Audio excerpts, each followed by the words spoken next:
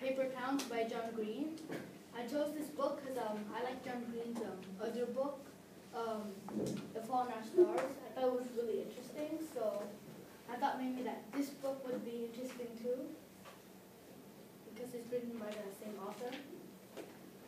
So the story takes place in Orlando, Florida, and most of the main mysteries are set around Orlando, Florida, and the main character's house is also in Orlando, Florida. So the whole story is in Orlando. So the main character of this book is Quentin Jacobson, or Q. Ben and Radar, his two best friends, and Margot, the girl who ran off, and she's the mystery of the book.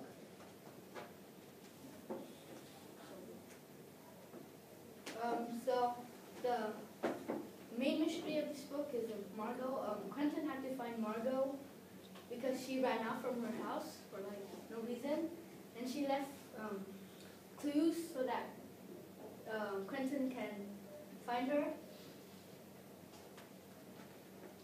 So the theme of the story is don't give up, because Quentin never gave up trying to find Margot. He spent hours and days trying to find what her clues meant so that he can find her.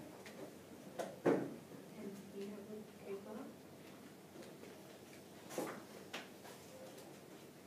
So I would recommend this book to mature readers because it's kind of inappropriate, and some readers might find this disturbing.